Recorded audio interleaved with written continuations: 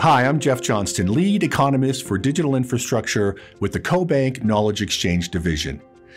It seems like nowadays you can't turn on the TV or read an article without some reference to artificial intelligence. People are worried about losing their jobs to a new AI application, while technologists rave about its potential. But perhaps the least understood issue is how AI data centers are upending the energy complex.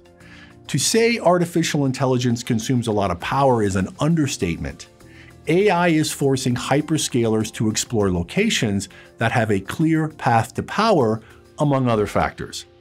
Hyperscale operators have realized that it's easier to move gigabits than electrons.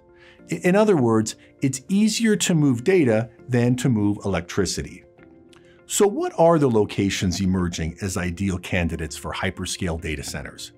Well, initially, it's submarkets such as Reno, Minneapolis, and Columbus, but we believe hyperscalers will begin targeting rural markets for future data center locations.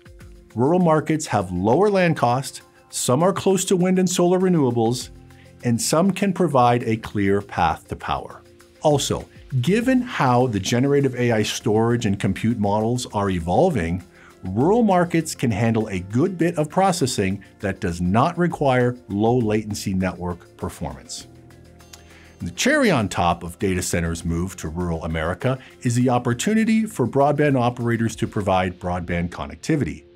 It's also an opportunity for rural electric cooperatives and G&Ts, albeit with greater risk and capital requirements. To learn more, read my report on CoBank.com.